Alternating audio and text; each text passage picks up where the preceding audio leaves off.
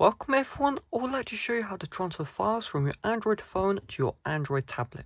So the first step is on both the Android phone and tablet, you want to make sure you are connected to the same Wi-Fi network.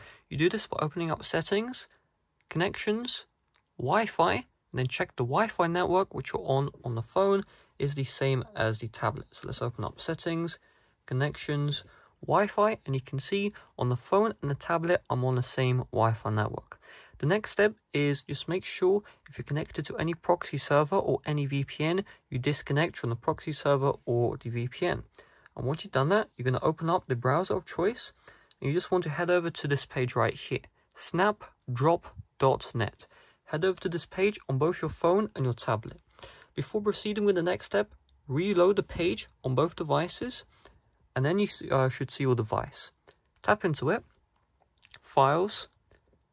Once we are here, you just want to select whatever files you want to transfer.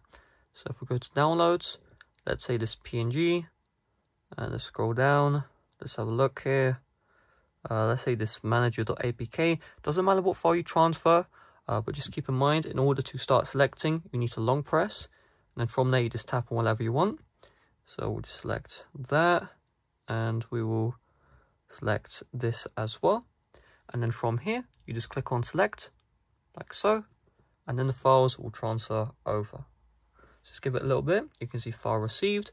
Ask to save each file before downloading. So if you plan on downloading multiple files, uncheck this, then tap on save, and it should just download both files.